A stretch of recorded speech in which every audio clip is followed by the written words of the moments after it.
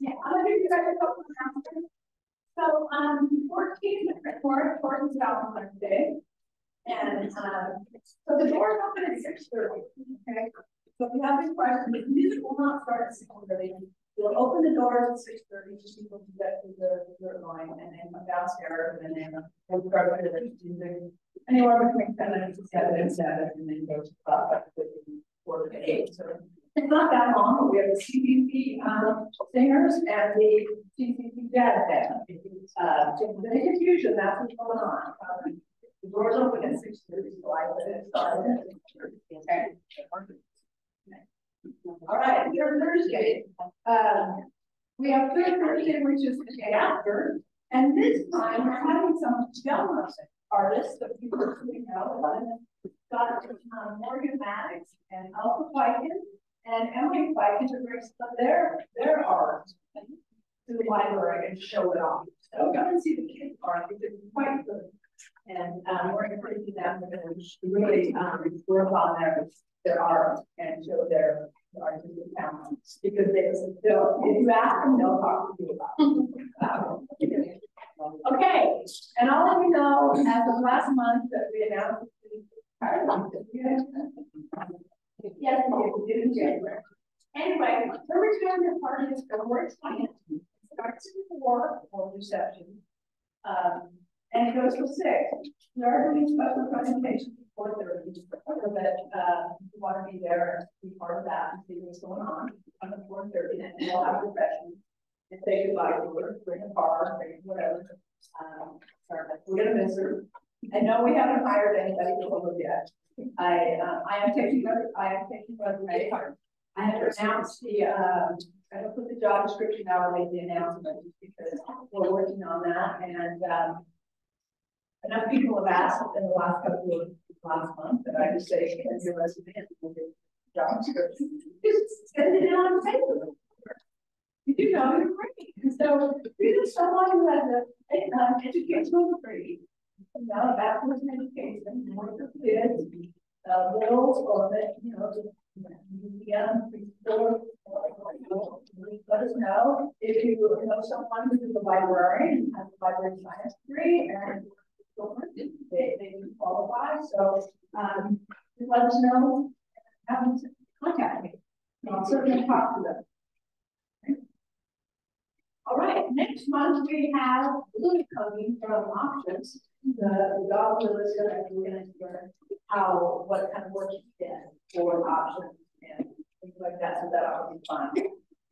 One year we have the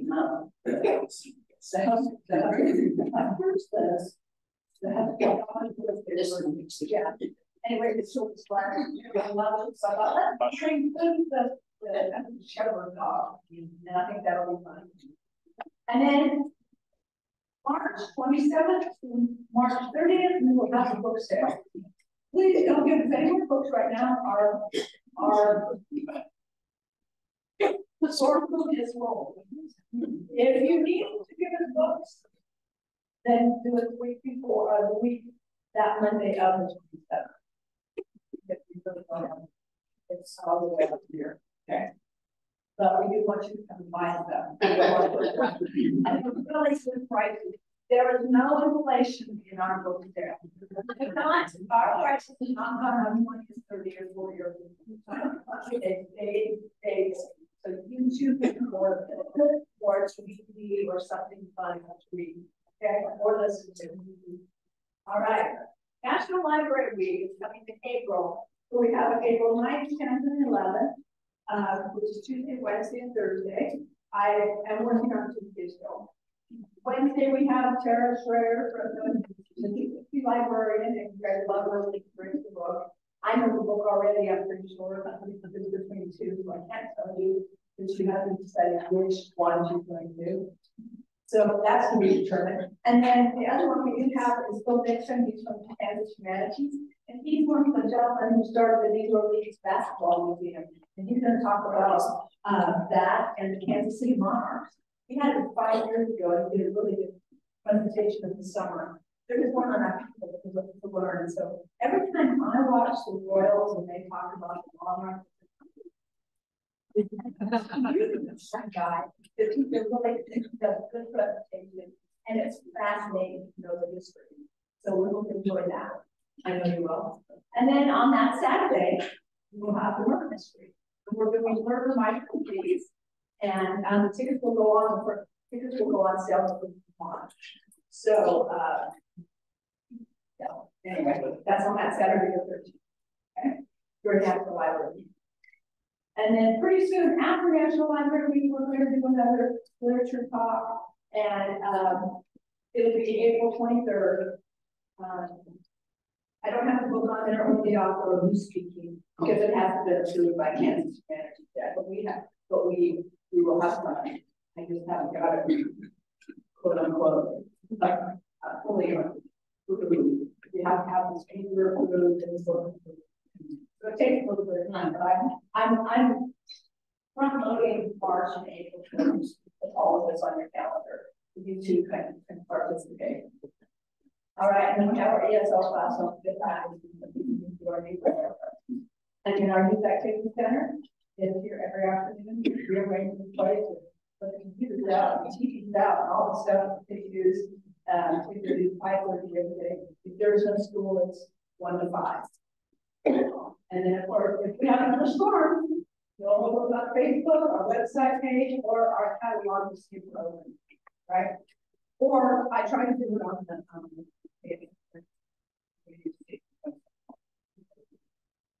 and then don't forget these new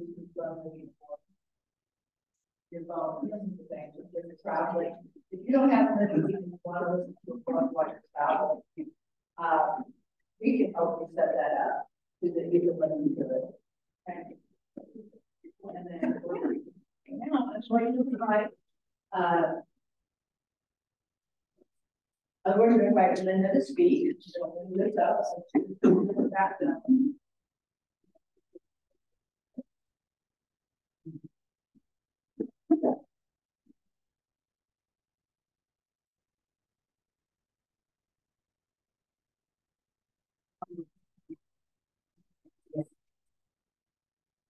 Someone just told me I didn't need a mic.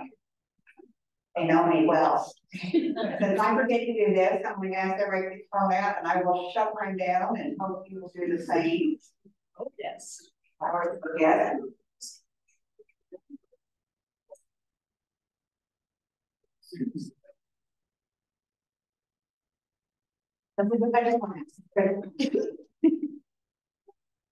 I was in education for about 35 years. I started out in regular education in English and history at Brewster. I have one of my former students here today. There she is. She was calling the angel then. So you can tell I've been around a while. I did 30 years of history at Gulf Plains, and that was a great education for me. When I read books, there's books that are okay, but I read that one in 2 days. I read that one in less than a day. I've reread them both. And there's a lot he has to say to us. This is Ben Carson. He's the neurologist. It's big people, the painful past, the confusing present, and the hopeful future of race in America. Now, I'll remind all of you that don't remember, my husband always told me this story. In 1962, we had the Harlem Globetrotters play at the community building. But they could not spend the night in Foley. That was not allowed. Now that sounds far finished, doesn't it? I grew up in the South. I was in San Marcos, Texas. I remember going into the town square. Our pep club had its, march for something they were doing. And I remember the fountain that said white only. But that freshman year, they had 40, we wouldn't call them black then, we would have said Negro students that went to a 2-room schoolhouse. And they came into the high school that had, with them, it made 720. Half of that would have been Hispanic students. I wouldn't call them Hispanic, they wouldn't get me, they would have been Mexican students. So we can see that things change. We're constantly in a state of evolution. But one of the things is in chapter 1, he talks about no one is born a racist. So where do we acquire that? It's learned. And he was talking about the Jim Crow laws and the segregation laws and those things that were going on. And blacks were told a lot of untruths about whites. Whites were told a lot of untruths about blacks. So that kind of created a problem. Unfortunately, he lived in a place where he was on the wrong side of the tracks, so he was in kind of a white community. And that gave him an unusual situation to deal with. White teachers didn't want a black student doing better than the white kids. Well, he'd gotten to where he was making some pretty good grades, and he was up for being the top student. So the music teacher, and he was very, I forget now what instrument he played, a very good instrumentalist, but the music teacher gave him a C, thinking that would take care of him getting the award. Wrong, music didn't count. So the teacher lost. Excuse me just a minute. And that was kind of some of the things that he experienced. Now, when we're talking about this, being born racist, Marxists know the importance of influencing children. Lenin said, give me 4 years to teach children, and the seed I have sown will never be uprooted. But at the same time, we can look at Proverbs 22:6, train up a child in the way he should go, and when he is old, he will not depart from it. So it depends on what kind of training we want to see our kids get. And if we're paying attention, that's one of his concerns. One of the real problems we face as a society right now is preferring the opinions of experts over common sense. Now, this man has enough common sense that if you try to bring it out of him, you're going to have an awful big swimming pool. He reeks common sense. You read his book, and I've read him twice, and you go, yeah, that's right. And you believe it. In chapter 2, he talks about, did you change him on? Did you hear me okay? Yeah, we just okay. Wow. Okay, fine. My only kind of one cloud's kind of good. Gary always said that when I die, they have to beat my mouth to death with a stick, and it might take 2. So when we get to that point, hold up the stick. But anyway, his theory is, we came from a common ancestor. If we look at it from the Christian point of view, we go back to Adam and Eve, which is kind of like, because if we're looking at it, then somewhere down the road, Ben Carson's my relative, and that pleases me. But racial stereotyping occurs everywhere, and we need to recognize it and combat it. And it may be, like he got accused of acting white because he was making good grades, he was interested in classical music, and his mom made him wear nice clothes. And they thought he was acting white. So, and I've heard comments from people as they're watching television. Wait a minute, what's going on in that basketball court? There's a white guy on it. Like they didn't belong. So sometimes these things shift and they reverse. But we need to look at that. And then now we have, instead of Jim Crow, we have cancel culture. And what that does, it ignores the rights of others. And now we're at the point that we ignore the rights of all of you citizens from migrants. All the taxes you're paying are going to sustain them until they run out of money. In chapter 2, he says how we look at race. And the idea of looking at race is that somebody wants to be superior. Well, if you go back, even if there were tribes, somebody needed to have something over somebody, and then it goes back a long ways. And in my upbringing, I don't care whether it's the school board, the church board, whatever group you have, the fair board, there is always politics. There's always somebody trying to be. I was on the fair board a lot of years before I couldn't figure out what was going on because I was over teaching school at Rexford, so I didn't always follow everything. But we always have those problems. And his theory is we can learn to get along better. We can learn to work together. We can have one side and another side come together in the middle if we're willing to work at it.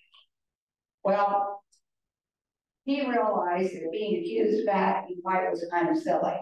And he realized that hard work, vision, and determination matter more than color. Matters more whether you're male or female. Out here, one of the things I learned when Jerry brought me out here, there are certain families that are the hierarchy. You know, and then there are certain families that are almost rednecks, you know, they don't. There's always, as human beings, we always have this desire. First thing to do is look at how we're different from other people than how we're linked, which is kind of, I don't know why we pick that first. Seems kind of silly. But in chapter 4, he talks about guilt and victimhood.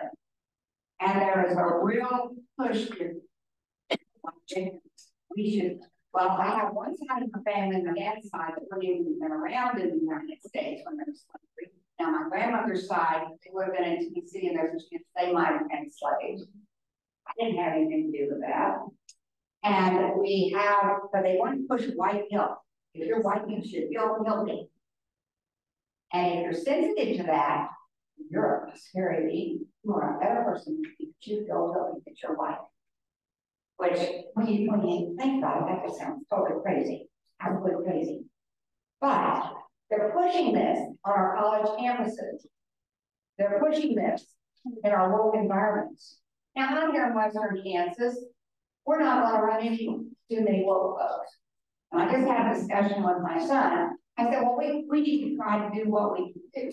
He said, Mother, you aren't going to make a difference to all those people on the East Coast and the West Coast.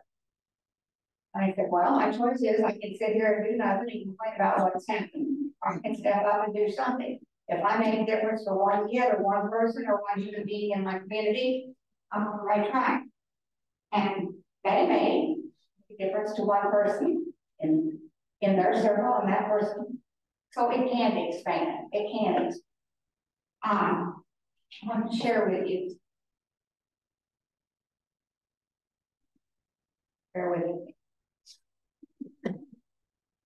The political class and big tech have also become quite skilled at using guilt and shame to manipulate public opinion.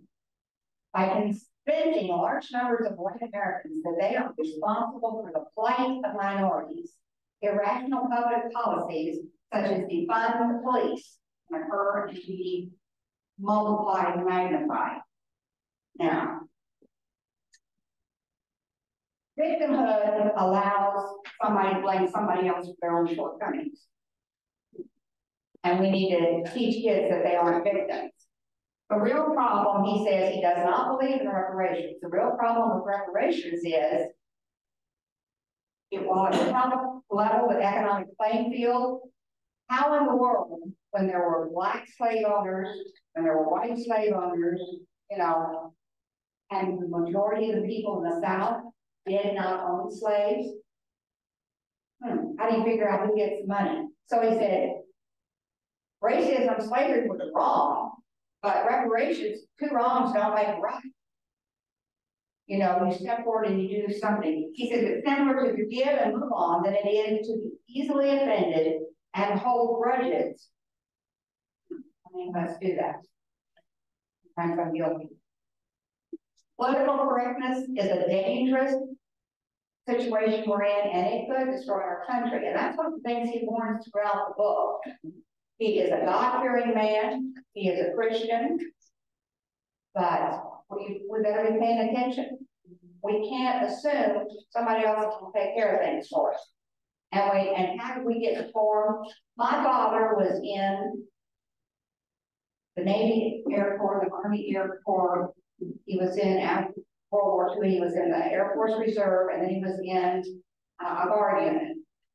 And he ate supper, you know, when he came home from work, I remember night, we sat down, even when we were grade school, junior high, we watched the news, and our father would expect us to be able to articulate an opinion about what was going on. Now, we have kids on all sorts of communication, but what are they learning from it?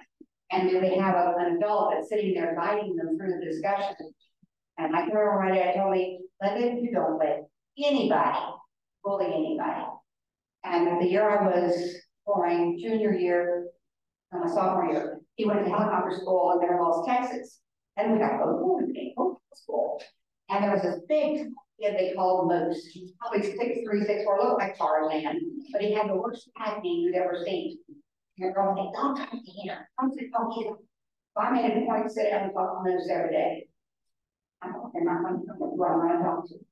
And by the end of the summer, they sit down and talk to him too. You know, we can make a difference when we see people that are being treated poorly. And one of the things that I liked was this comment on white guilt. The first arrival of American slaves to America seems to portray that American is somehow the most evil, it's more evil than any other country that ever had slaves. We don't have to fall for that. There were lots of countries that had slaves. One of the things he talks about in leveling the playing field is simple things. Finish high school, the importance of a good, strong education. We've done a good job lately of diluting. I'll get to that now. And you get married. You have the strength of the family. And then you wait until you're married, you have children, you plan ahead. You get a job. And by being able to have a job and take care of yourself financially, you can be independent. They have actually reduced poverty down to 3% by a study that was done by a work group, interestingly enough. He was very concerned about how we treated children during COVID. They had to wear the mask because of COVID. And I thought in my teaching days, you know, when I was teaching something, you watch those faces. And until those little bitty eyeballs went, oh, you didn't quit teaching. Think about how we, you know, for the kids making contact with people, how devastating that was, and how much harm that has been done. He also said he felt like COVID-19 was desired by the government to see how far they could control the populace by putting out mandates with no scientific method. You know, and they got it done. They got it done. He said we need to focus, however, on our successes rather than negatively trying to be divisive. We can and are being destroyed from within. Don't pay attention. Now, in chapter 6, and this was a big, I thought, a big chapter. They talk about George Floyd at the point. He said it in no way was objective coverage, what took place that day. Even though that policeman had had some bad things in his past and that hadn't been taken care of. He said it demonized all of the law enforcement. That would be like saying, okay, we're going to demonize everybody in here because you're library users. And that means you should, you know, you are at fault. Well, you can't have that like sweeping law. And he said there was a policeman or individuals. He said there was a policeman in a neighborhood in Baltimore that, you know, he was walking beat. He knew nearly all of the people by name. He played ball with the kids in the parks. And if something was wrong, they were quick to say, hey, check this out for us. There was that trust that had been built. So there is an opportunity for us. He said in 2018, 61.5 million civilian contacts were made with police. Now, in 2019, with a similar amount, there were only 24 civilian deaths. Now, that's way too many deaths. We don't want that. But one of the things he said, were the people killed, were they resisting arrest, or did they give up? Makes a difference in where it comes down. And he said about all the falsehoods that got spread, you'll never be able to get those back. Please. We've got to kind of start over. But they do deserve our respect and cooperation. And he maybe talked about, there's some, you guys will probably know this, there's some kind of thing they have that they can shoot it and it's webbing. No, not a taser. This taser is some kind of plastic weapon that wraps around them so they can't run off. Okay, guys, you know, seriously. But what he's saying is we can look at using non-lethal methods to stop someone that's committing a crime. And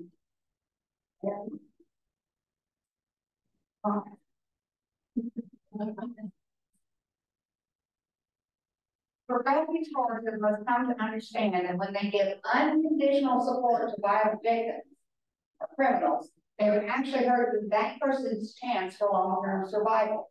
Because criminal behavior that is not punished severely will only continue to grow and eventually cost the life of the perpetrator. Before demonizing our police, it might be instructive to imagine what our society would be like. Before George Floyd incident, there were hundreds of riots across the country, causing more than $2 billion worth of damage, resulting in dozens of fatalities. People were so concerned about George Floyd, why were they looting and destroying local businesses, many of which were owned by minority community members who had worked their entire lives to own their business? Could it be that these rioters and looters had little concern about Mr. Floyd and were just waiting for an excuse to rob others in order to gain something that they desired or unwilling to work for? Many of the rioters around the country adorned themselves with Antifa and Black Lives Matter attire and made sure they were in front of a phone or a camera of some sort. And many of them appeared to have no concern about being arrested or prosecuted. Unfortunately, in many cities that were victimized, leadership was more interested in defunding the police than they were in prosecuting the looters. This will continue to be a problem until people remove irresponsible leaders from office and install office holders who actually care about the safety of their citizens and the property that has been earned with much hard labor. Now, he said, I understand that many looters felt aggrieved by what they perceived as a systemic racist society, and they felt justified in taking what they want as a means of taking care of their grievances. If everyone follows their example, we would quickly devolve into absolute chaos. Therefore, these criminals should be prosecuted and at least be made to have amends for what they've done. He said, you know, he grew up, his mom taught him and his brother to respect police. They taught their 3 sons, but he says, I realized that my failure to demonize police, some will see me as a race traitor or worse. But as a follower of Jesus Christ, I felt obligated to stick with the truth regardless of the circumstances. And he certainly does that. Church has always been part. His mother was a very strong believer. And when I get into the other book, we'll get over her and her beliefs, but it's important. And big tech isn't our friend. Our greatest American freedom is supposed to be freedom of speech. Have you seen that change? You know, it's changed. What we get on TV. Now, I'm seeing a few little pieces, you know, coming about. I hope more comes. But as long as we allow that, the media is going to destroy our freedom of speech. Significant suppression started with political correctness and has progressed to the world movement. And they're pushing. The power of the media is also hostile to churches and Christianity. They don't want any of that. You might have a moral rhetoric. They can't have that going on. They can't push their agenda. So, but he doesn't feel like we're in quite as bad a shape because he said we have made progress in life. Look at, you know, television, books, our basketball teams. Now, I always said that if you were Black and your ancestors survived coming on those awful slave ships over the United States, and then your family survived slavery, you had to have better DNA than the rest of us. I don't know if that's Black privilege or not, but if you're backwards the way it might be. But they do seem to have the benefit of having phenomenal genetics for those things. And he felt like that states that we have made tremendous racial progress in America in his lifetime. But now that's all being denied. It's all being swept under the rug. So they have created dissatisfaction with the system that we have in order to generate enough support to change it into something else. Get everybody unhappy enough and they can slide in whatever they want. Carson, he has a very positive can-do Christian attitude, does not fit into systemic racism. And the left-leaning media assessment like that. Churches and faith-based communities role, he sees that they should have a role so that government cannot overrule the will of the people. And we need to be noticing our internal enemies as we go about. And churches, now I like this idea. Churches and all organizations need to combine forces with federal and state and local government officials, and it would be so powerful a tool that we can enhance many of our citizens. But we get, well, this group doesn't, we don't get that interaction. Or we don't know that somebody needs assistance because our groups aren't interacting with one another. So he thinks that we should work on that. Chapter 10, I'm going to skip over because it was, is it racism or classism? He very clearly today in our country, we have classism, our class, our president, class, that sort of thing. And what they want to have is the ruling class and the rest of it. To let them do that to us. And for the big things in chapter 11, education, the great equalizer. When you give someone hope, you give them the energy to pursue their dreams. And that knowledge is power. He is concerned, like I said, over the use of TV and other media for indoctrination. But he does make an interesting comment. I had kids from homeschooling that came to me at breakfast, and he said kids need to have a very strong sense of self and a strong moral compass. They need to be very independent in their learning. They need to be willing to learn in depth. And he said those kids usually have it. And the ones, many of the kids I got in my GT program went on to be identified with it because they had that focus on learning. In chapter 12, he talks about a path forward. And if you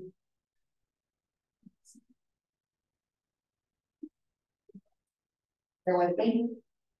The founders of this country thought that it was most suitable for an educated and informed populace.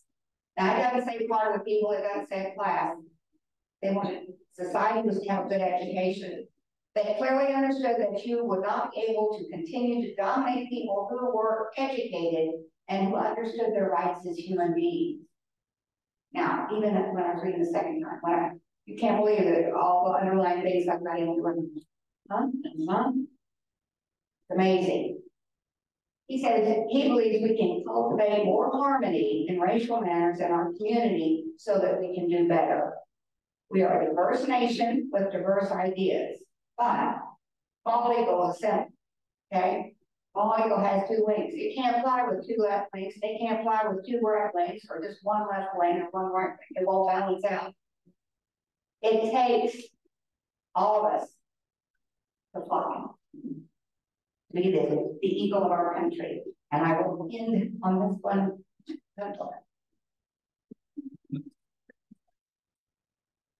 Perhaps it's time for us to harken back to when we actually believe what is written on every coin in our pocket and every bill in our wallet.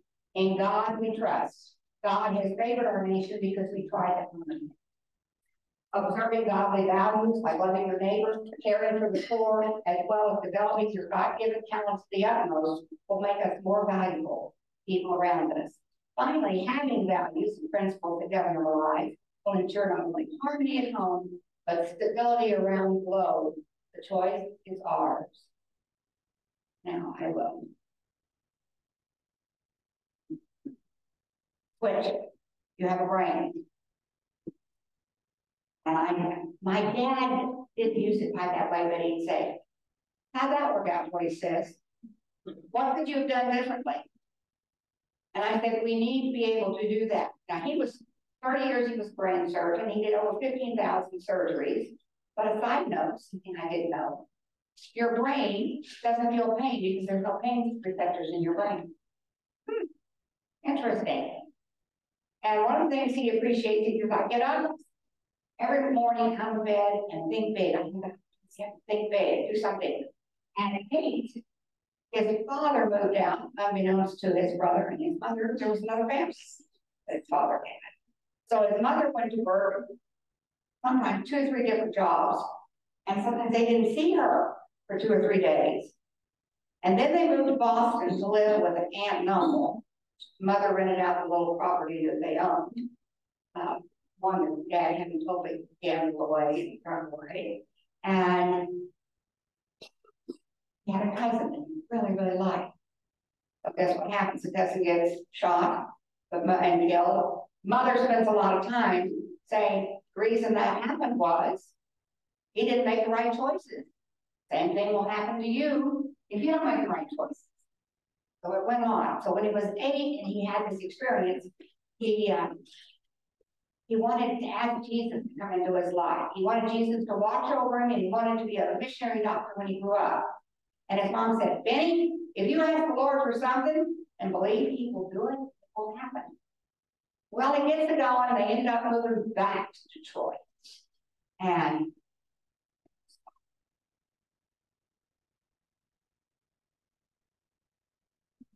they had been going to a small church school. Unfortunately, our return to Detroit brought a problem none of us had anticipated. For 2 years in Boston, my 3rd and 4th grade year, and Curtis's 5th and 6th grade, he and I attended a small church-sponsored school, and we were among the better students.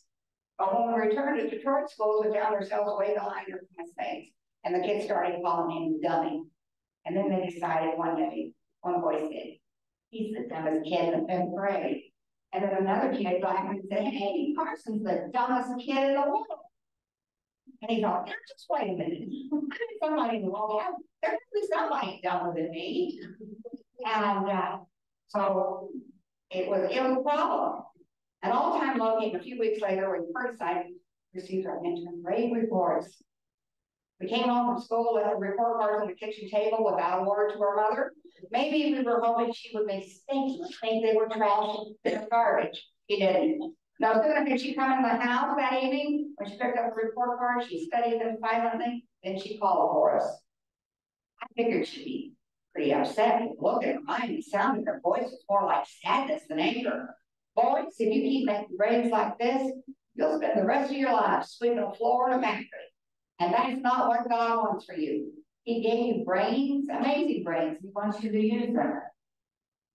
She said, now I don't know what to do. She admitted, but God promises in the Bible to give wisdom to those who ask. So tonight I'm going to pray for wisdom. I'm going to ask the Lord what I need to do to help you. And her solution, she said, do you remember when I told you I was going to pray and ask the Lord to give me wisdom about your grades?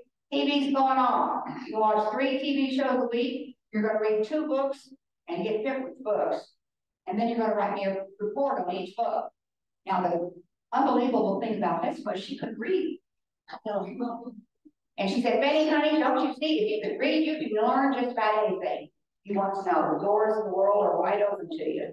The fact that she couldn't read was able to do that. But she worked, as a maid and stuff in upper class homes, and she told the kids about it.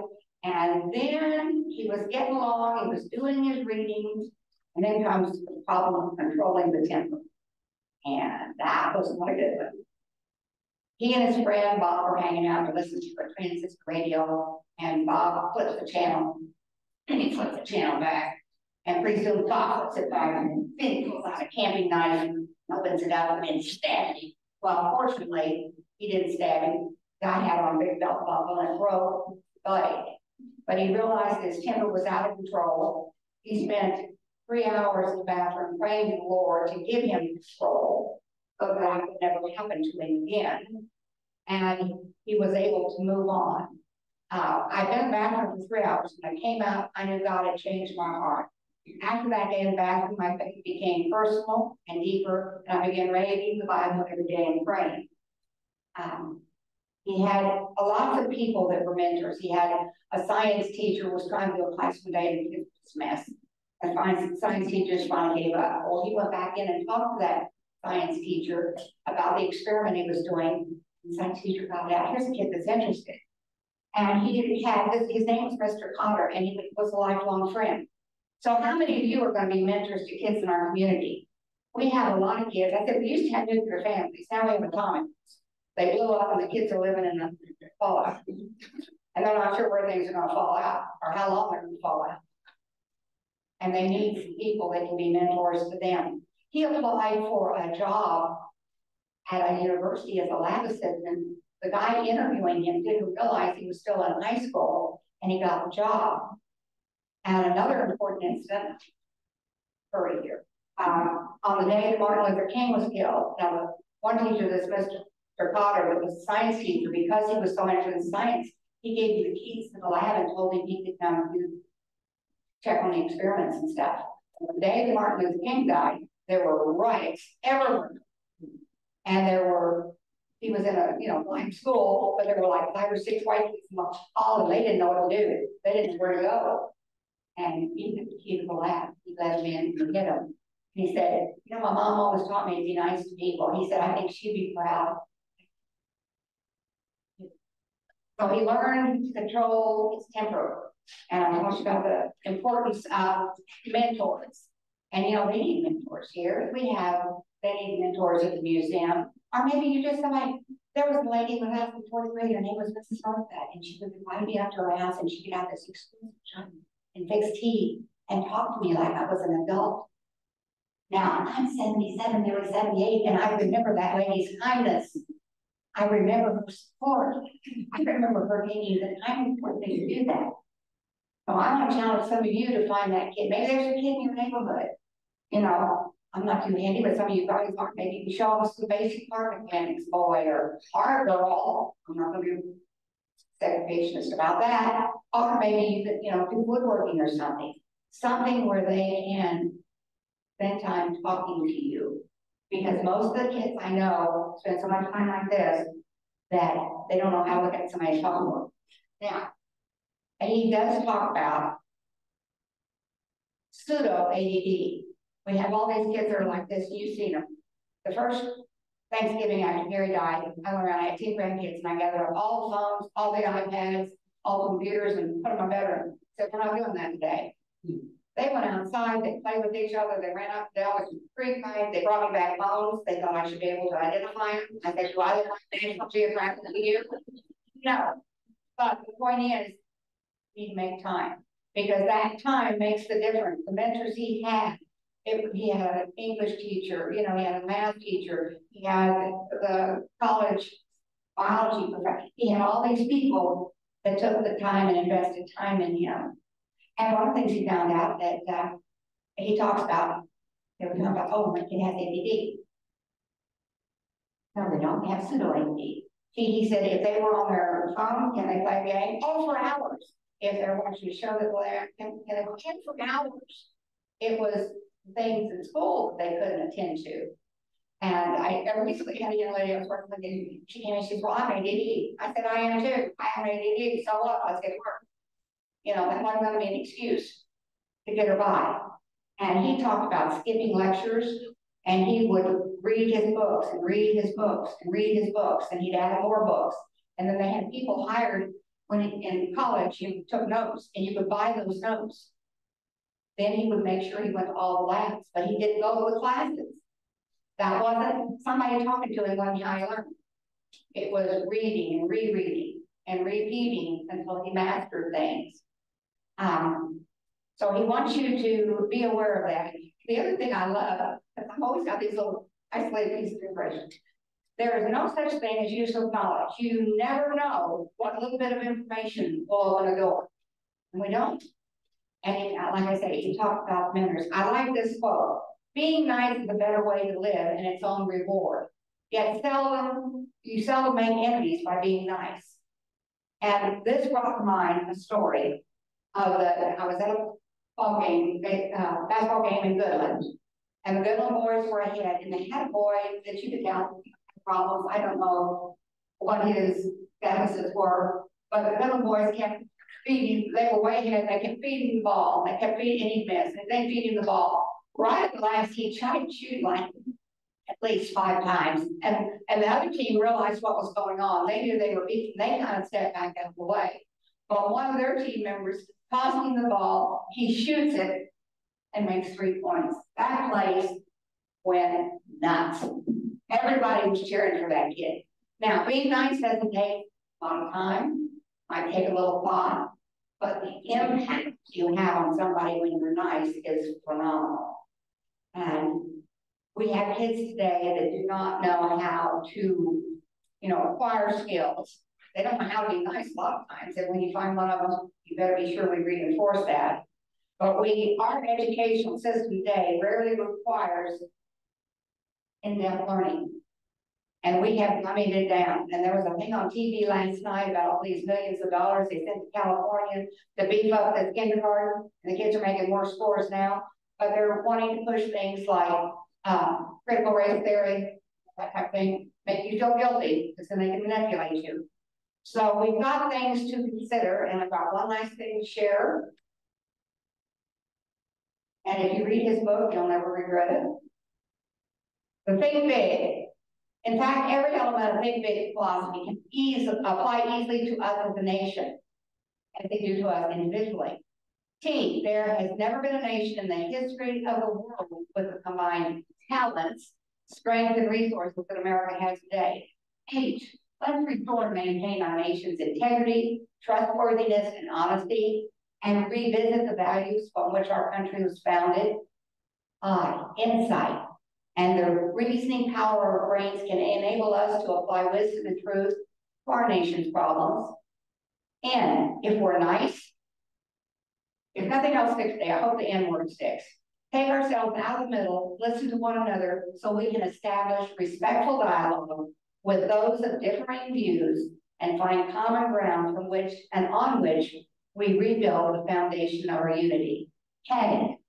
Let's use our 21st century knowledge wisely and find common sense solutions to immigration, energy, unemployment, and a host of issues. If we avail ourselves of books, magazines, news, and the internet and other resources, we can better understand and participate in American life. We need to take the initiative and responsibility to do some in-depth learning, not just about celebrity pop culture, which there's a lot of that lately, but about current national and world issues and America's foundation principles and history. The last one and the most important one to him. We live in a country today where people are always saying, can't talk about love in public. Somebody should have told me that, because I don't believe it. But if I believe that God was important enough to be cited in the nation's Declaration of Independence, if under God is in our Pledge of Allegiance, if the walls of the courthouse around our land, as well as every coin in our pocket, says in God we trust, perhaps we ought to allow our lives to speak at least as loudly as our money. It's all right to live by God's principle, loving our fellow man, caring for our neighbor, living in service by developing and using God-given talents and resources to be a greater value to the people and nations around us. As President Ronald Reagan said in his first inaugural address, we, American people, are too great a nation to limit ourselves to small dreams, and we're too great to think small. And the only other warning I'd say is, he tells us to be cautious of what we're doing, for resources for the kids, for getting them information. So we need to, be careful of that. But this will never be a waste of time. Thank you.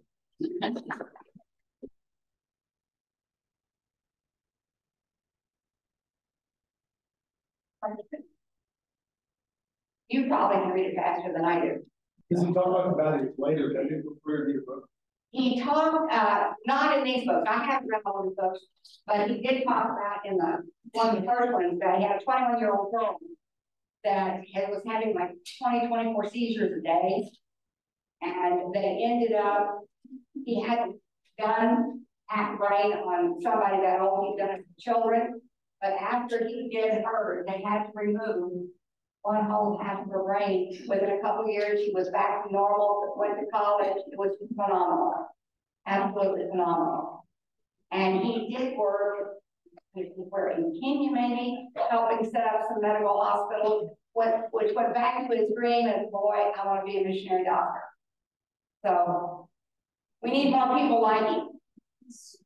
We do. But I want to challenge you to be mentors in our community. And it doesn't have to be a big deal. It can be a little deal. It can be a little bit. We've got the time. you know, now I got 1 foot in the grave and the other one on banana peels. I think I know slow. I have to be careful how I shoot. Have a great day. Thank you. So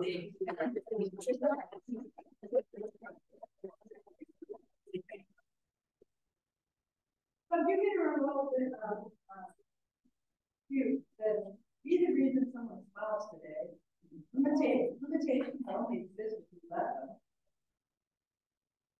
Writing smile the director of your do your best and your best is kind.